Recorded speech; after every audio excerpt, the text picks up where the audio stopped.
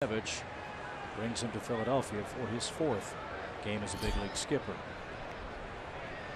Mallex Smith drags it. Nola picks it up and flips to first. And Howard, did he hold the bag?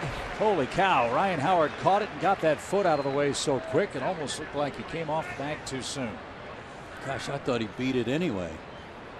Mallex and Eddie Perez are waiting for Brian Snitker to make a decision here. I think he beat it. I do too. And I love seeing him drag the ball to the first base side.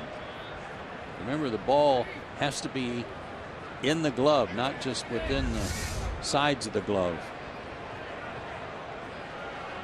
And Brian Snitker gets word from Buddy Carlisle and Rob Smith. He wants this one reviewed. I think you're right. Mallex Smith should have a bunt single to start the third inning. I think that's the first time he's tried to drag a bunt. I do too.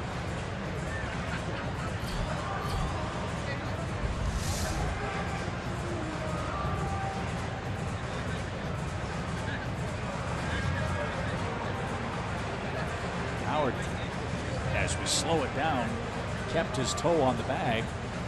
The question is there enough evidence to change the call, which was out at first base by Jerry Davis? Let's see this thing. I thought this was definitive. The ball, you can see, is still not into the pocket of the glove right there when he steps on the bag.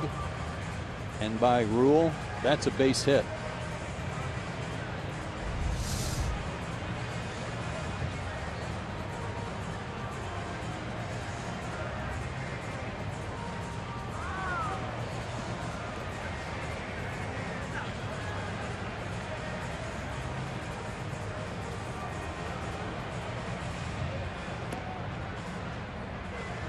So the verdict is in, and he is safe.